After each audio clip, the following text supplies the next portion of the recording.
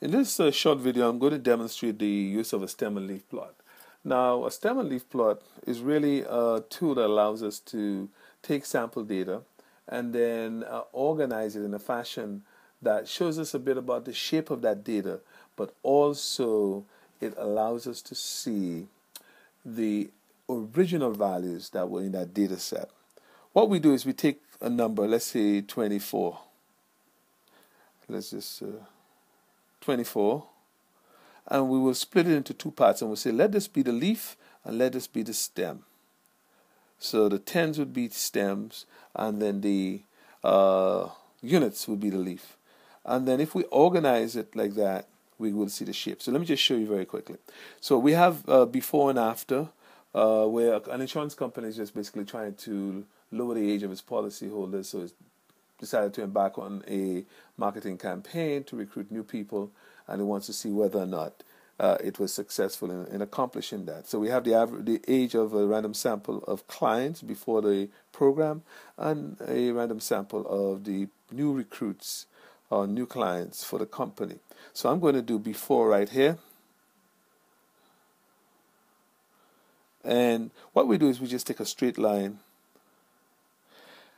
to separate the stems from the leaves. Look at the values in the sample set, and then find the smallest value and then the largest value. Smallest value looks like 25. Largest value looks like it is 64. So that means that the smallest stem will be 2 and the largest stem will be 6. So I would simply write 2, 3, 4, 5, 6. We would then take the leaves and write them on the same line as the corresponding stem. So I have for the 20s, if I'm looking at the 20s as I go through, or rather than do that, I could just kind of do the numbers as they come. So 33, 44, 52, 34, 25, 34, 38, 45, 60, 42, 30, 40, 29, 55, 36, 62, 58, 64, 56, and 48. Okay, so we have now all the values, and it's always good to count just to make sure you have the correct number. 1, 2, 3, 4, 5, 6, 7, 8, 9, 10, 11, 12, 13, 14, 15, 16, 17, 18, 19, 20. So we do have 20 values right there. And look at the interesting thing. If I were to draw a little block around this, it starts to look like a histogram. Isn't that cool? And then I could begin to see what the shape might look like. All right, kind of almost looks symmetrical. Let's do the second one after and see if the shape looks any different. So that's what it allows us to do, is to do a nice little comparison between those two. It looks like the smallest number is in the 20s and the largest number is in the 40s. So our stem will go 2, 3, 4. We don't have that many stems, same number of numbers, but let's look at that. So 23, 31, 40, 28, 26, 34, 40, 28, 25, 29, 35, 24, 42, 32, 30, 28, 39, 44, 27. Interesting. And then as we look at this data, we notice that the shape is different. It almost looks like it is slightly skewed. Right? So one seems to be slightly more symmetrical than the other, but clearly the range is different for the two, between 25 and 64 versus 23 and 44. and we see that the shapes are slightly different. So that's a stem and leaf plot, which is quite, a useful tool to summarize data, and allows us to see the original values. One of the useful things that we can do with this data is that we could now order the leaves and create what we call an ordered plot. And for example, if I were to order the leaves for before in the 30s, I have 344806, so it should then become 344, but then the 0 has to go before the 3. So I would then need to order it. Let's see if I can move that a little bit. I'm going to just show you how we could just order the plot. And that would be useful because then we could use it in calculating the median and the quartiles where we require ordered data. So an ordered plot will look like this. 2, 3, 4, 5, 6. So 5 and 9 are okay. But then I would need 0. I need 4. No, sorry, 0, 3. 0, 3, 4, 4, 6, 8. Now that's the order. And then I would go with the 40s, the numbers in the 40s. I'll go 40, 42, 44, 45, and then 48. And then we would have, on the 50s, we would have 2, 5, 6, 8. 2, 5, 6, 8. And then we would have 0, 2, 4. So same shape, but now the numbers are ordered. So if I was looking for the median we know is a middle number, but because we have an even set of numbers, which is 20, the median would be between the 10th and the 11th values. So all I now need to do is to count up from the 5, 9, the 0, the 3, the 4, the 4. So if I just count up to the 10th and the 11th values, 1, 2, 3, 4, 5, 6, 7, 8, 9, 10. So this is my 10th value. This is my 11th value. So hence, the median is in between those two. So my median would be x10 plus x11 over 2, which is 40 plus 42. So 42 plus 44 over 2, which is 43. All right? And then if we want quartiles, which would be 5.25, 1, 2, 3, 4, 5, would be somewhere in between here. 1, 2, 3, 4, 5. So that's 15. We would be somewhere in between here. 1, 2, 3, 4, 5. For our third quartile. So Q3 is somewhere in here. Q1 is right here. And we could do the appropriate calculations to get them. Point I'm just trying to show you here is that we're using a stem and leaf plot. We could organize the data very quickly. And then we order the leaves. Then we have an ordered stem and leaf plot, which we can use to help us with what we need to do in calculating median, quartiles, percentiles, and so forth. Now let's take a look at the concept of the empirical rule. The empirical rule, let me just write that down.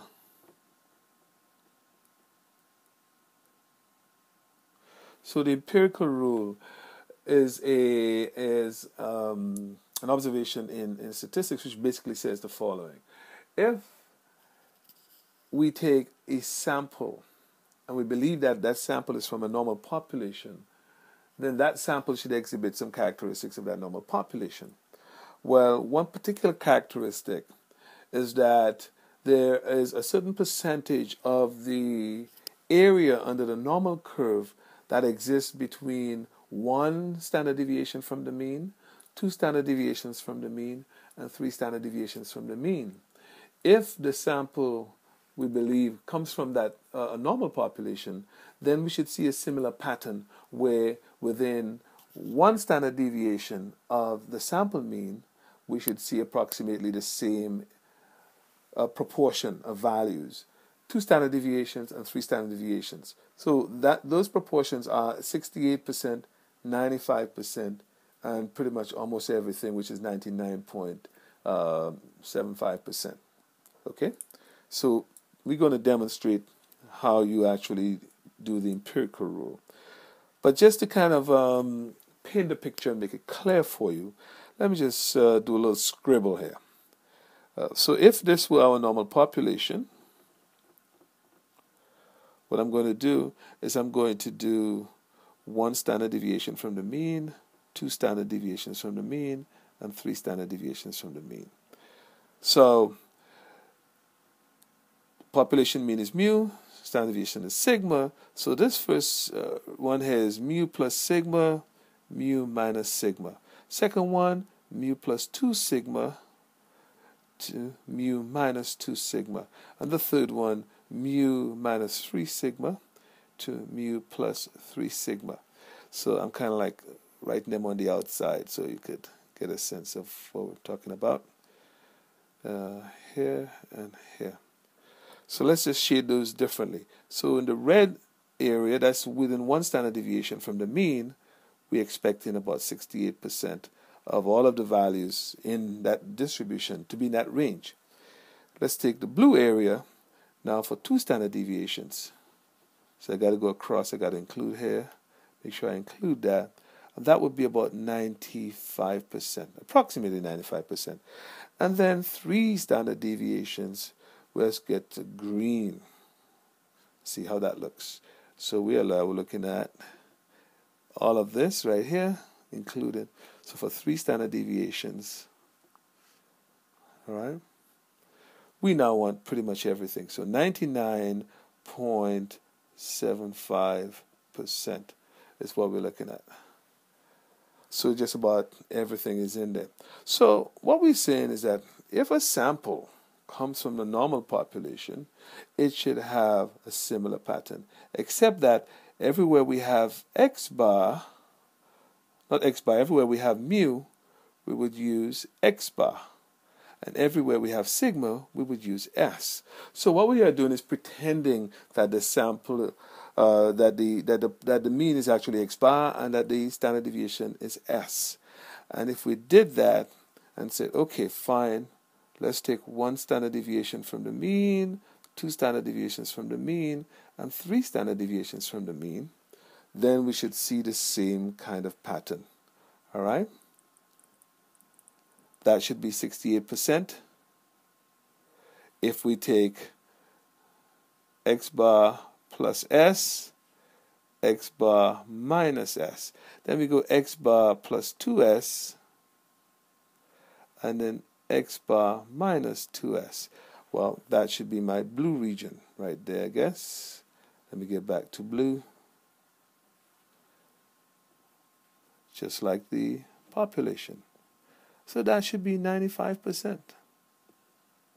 And then last but not least, the green region should be all of that. So if we include all of this,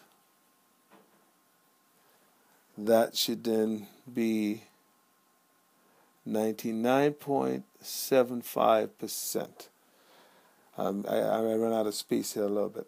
So you get the point that if we go from population to sample, the sample should have the same characteristics of the population. Now let's demonstrate this by creating some space here and working this sample problem that we have here.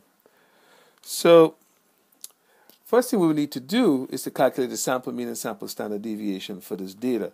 And you know how to do that already, which is x bar is equal to the sum of x over n, and that s is equal to the square root of the sum of x squared minus the sum of x all squared over n divided by n minus 1.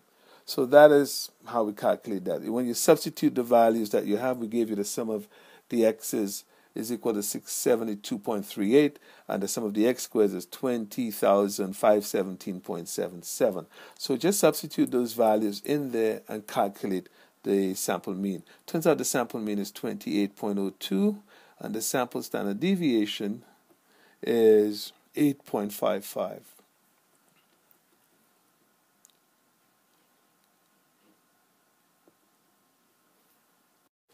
What we need to do now is to take this data, this is X bar.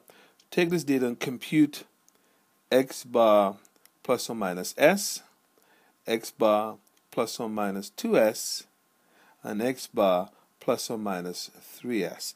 We just need to compute that. When we compute those values, we will count within each of the ranges or each of the intervals how many values actually fall in that range.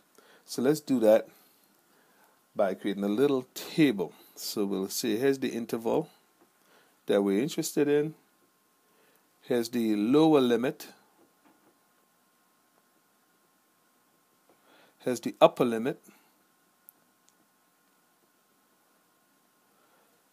Okay, and the percentage that we get of the data that's in there.